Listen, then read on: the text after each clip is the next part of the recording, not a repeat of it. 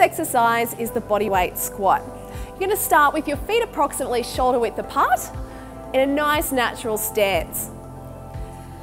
Okay, you're going to sit your hips back, bending at the hips and the knees at the same time into a nice squat position, keeping the back nice and straight, and then drive through the feet back up into standing. Let's go again. Squat down and back up into standing.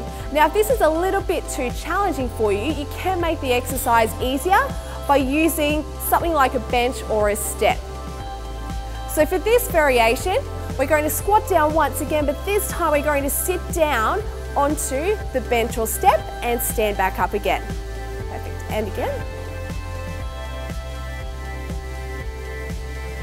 Okay, now if you would like to make the exercise more advanced, you can add some dumbbells. So what we're going to do here is bring the dumbbells up towards the shoulders, back into a nice natural stance. We're going to squat down again to a comfortable position, keeping that back nice and straight, and drive back up through the feet.